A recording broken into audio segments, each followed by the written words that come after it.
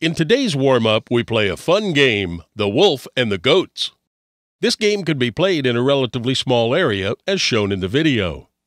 The wolf, the defender, is positioned on the outside of the playing field and is wearing a bib. The goats, the attackers, are positioned inside this area. All goats have a ball. When the trainer gives the starting signal, the goats start dribbling in the box.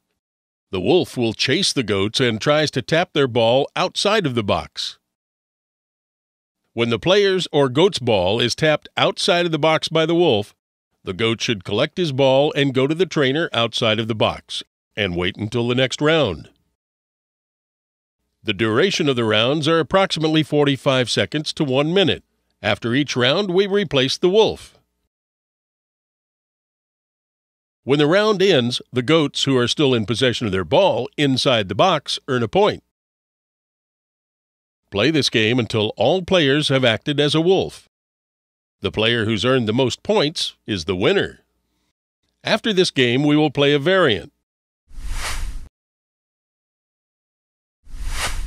A second wolf will be added to the game. Play this game in the same way as before. You can make the game more difficult by adding more wolves to the game or by making the area smaller. To make it easier, you can make the playing area bigger.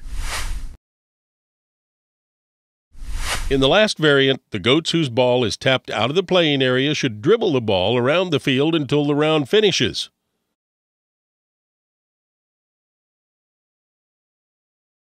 Who's going to win this game?